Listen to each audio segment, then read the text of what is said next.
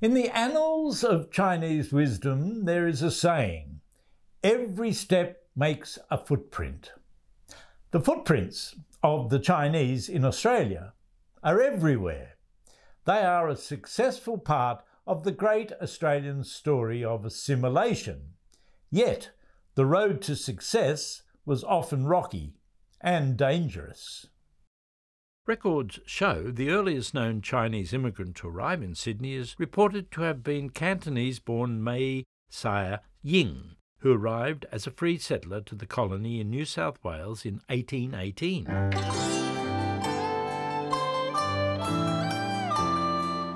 After a decade later, in 1829, Mei Sai Ying, or John Shying as he became known, was granted the licence for the Golden Lion, a public house at Parramatta, and in November 1836, showing he was a man of considerable means, he purchased a newly built residence on Church Street. More often than not, he was simply referred to as the Chinaman. An article in the Sydney Gazette in 1837, referring to John Shying, mentioned the Chinaman. We have been assured by the most respectable quarters stands very high in the estimation of the Parramatta public. John Shying's descendants became successful cabinet makers and undertakers in George Street, Sydney. J. and G. Shying were instrumental in the establishment of the Undertakers' Society of Sydney in 1885. The Chinese were generally seen as a curiosity. They looked different, wore strange oriental clothing, had pigtails, and spoke in a sing-song indecipherable language. They became known as Celestials because the Chinese emperor was known as the Son of Heaven. More often, the Chinese were colloquially called John. According to the Oxford English Dictionary, the term first emerged with British sailors who, uninterested in learning how to pronounce the names of the Chinese stewards, firemen and sailors who worked as part of their crews, came up with the generic nickname of John. Australians had a similar problem with the language, and the name stuck. It was not considered a racist slur. In the 1840s, as Australia's population grew, the tide started to turn against the Chinese, who were seen as cheap labour and a threat to Australian society. With the discovery of gold in 1851, Australia opened up to the world. In the space of 2 gold-crazed decades, our population grew by well over 1 million. Hopeful miners came from all over the world, including China. Many Chinese came directly from the Californian gold rush. The fact that the Chinese were industrious hardly endeared them to their fellow miners. Hostility and harassment was common on the goldfields.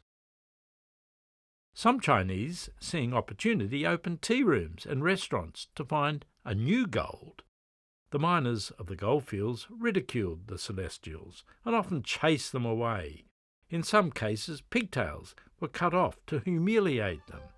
They sang songs to mock them. What's the use of talking? They won't let the white man live. 'Cause if there's any work to do to a Chinese bloke they'll give. Sack 'em all, you straight-dead natives. Take my advice and plan, and turn your skin the right side in and become a Chinaman. Oh, goodbye, Mrs. Much of the anger towards the goldfields Chinese was fueled by the frustration of mining camp life and the desperation to find the precious metal. Nothing else mattered. Blaming the Chinese relieved frustration and diverted thoughts of desperation and isolation. As the gold petered out and mining companies were established to dig deeper into the ground, many Chinese gold hunters stayed in the towns and opened businesses, including general stores and restaurants. Generations of Chinese Australian immigrants still operate these businesses. Life in the city was more orderly, although the Chinese were still seen as second class and a threat to labour. Like many migrant groups, the Chinese congregated as a community, and Sydney's first Chinatown, the narrow Essex Street near Circular Quay, was established in the 1850s. It served the Chinese community for the next 50 years before drifting down to the Haymarket and the area surrounding Sydney's Dixon Street. Physical attacks were not uncommon. In 1888, the Sydney Morning Herald reported, Chinese attacked. On Thursday night, a series of disgraceful, brutal assaults were committed on the Chinamen in the neighbourhood of Essex Street. Roughs of the very lowest order attacked aged and crippled Chinamen and thrashed them so savagely that nothing but their bare life was left them. During the progress of the assaults, crowds of shrieking larrikins stood around and applauded the villainy.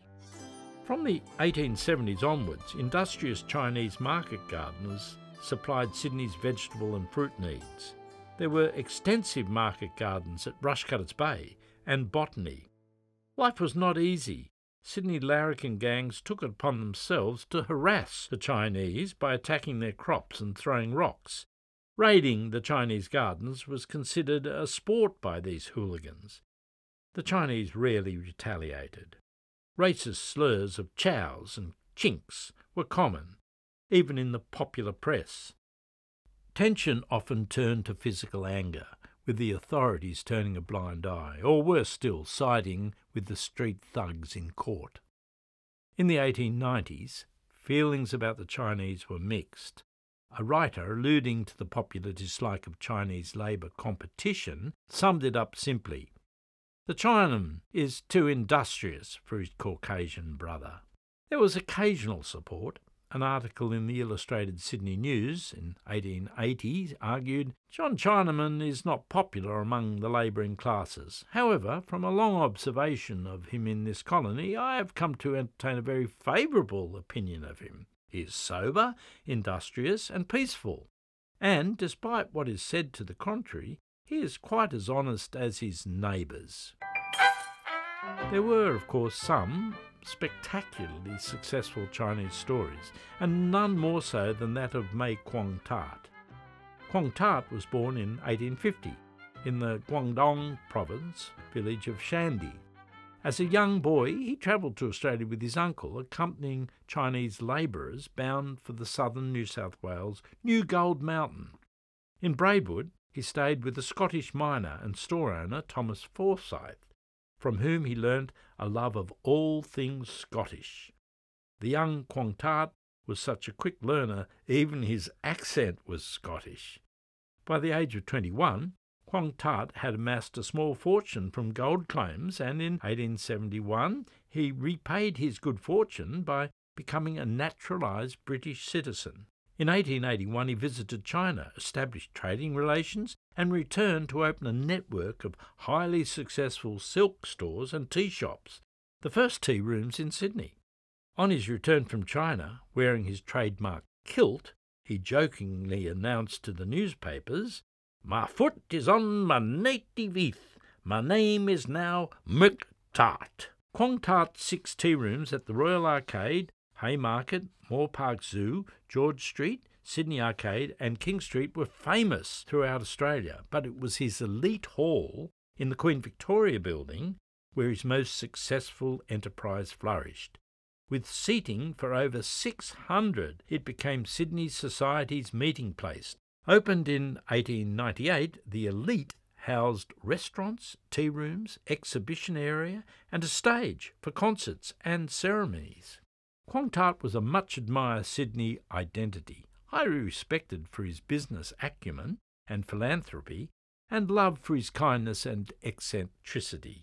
The Daily Telegraph of 1897 observed he was as well known as the Governor himself, and quite as popular among the classes. His funeral saw thousands of Sydneysiders line the streets to pay their respects to this remarkable man. 200 men escorted his coffin from his home to the mortuary railway station and onwards to the Chinese section of Rookwood Cemetery. Despite Quang Tat's popularity, anti-Chinese feeling in Australia had been in overdrive since the 1870s and had been fuelled by the continuing struggle for Australians to shape and identify a national identity. In many ways, we saw ourselves as better than English, but we also knew the tyranny of distance. We saw the Chinese as foreign, confusing, and not like us. As we moved closer to uniting the colonies and becoming a federation of states, we questioned many aspects of our society. Popular magazines like The Bulletin, with its banner headline of "Australia for the White Man," carried endless editorials and cartoons ridiculing non-whites. Organisations like the Anti-Chinese League organised public demonstrations and stoked the fires of racism. Even children absorbed racist views of the Chinese, and numerous playground skipping and clapping chants, even nursery rhymes, ridiculed the Chinese. Newspapers regularly featured racist stereotypes in their children's sections. How to make a Chinaman certainly wouldn't pass muster today. It is strange that a nation which saw itself as the land of the free, the land of the fair go, should witness the introduction of the White Australia policy in its first federated parliament in 1901. The White Australia policy stood guard on Australia's shores for 72 years and was finally legally dismantled in 1973.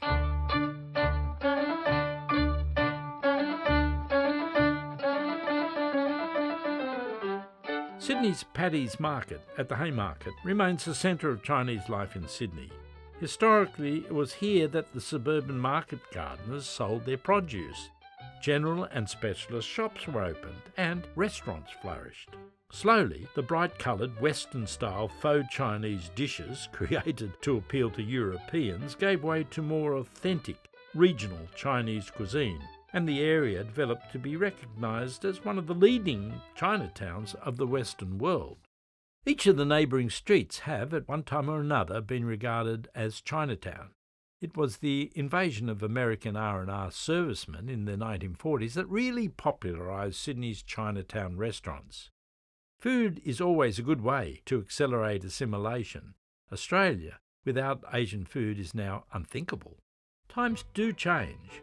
In the 1960s, over 100 years after so many thousands of Chinese had ventured to Australia in search of gold, Australia started to realise we were geographically closer to Asia than Britain. The Bulletin magazine, once the most outspoken anti-Chinese voice in Australia, cemented the changed Australian view when, in 1961, its new editor, Donald Horne, removed the magazine's racist banner. In 1967, the Bulletin reported, "Mr. King Fong, who inherited his store in Dixon Street, tells us that his father came from Fiji in 1946 and established his first store in Dixon Street. His children and their children have lived all their lives in Australia and, like most second and third generation Australian Chinese, they have been to school, matriculated, and many of them attend university. The younger generation is impossible," said one Chinese businessman. "All they want to be is Australian." Xenophobia, a fear of foreigners, expresses itself in many ways and is usually without reason or reckoning. The 2020 novel COVID-19 pandemic, originating in China, saw increased racism aimed at Australian Chinese, even those whose family footprint had been here since the very earliest days of colonisation. History teaches us to tread carefully and respectfully. Sadly, we are often slow learners. Sydney has much to celebrate in its Chinese heritage.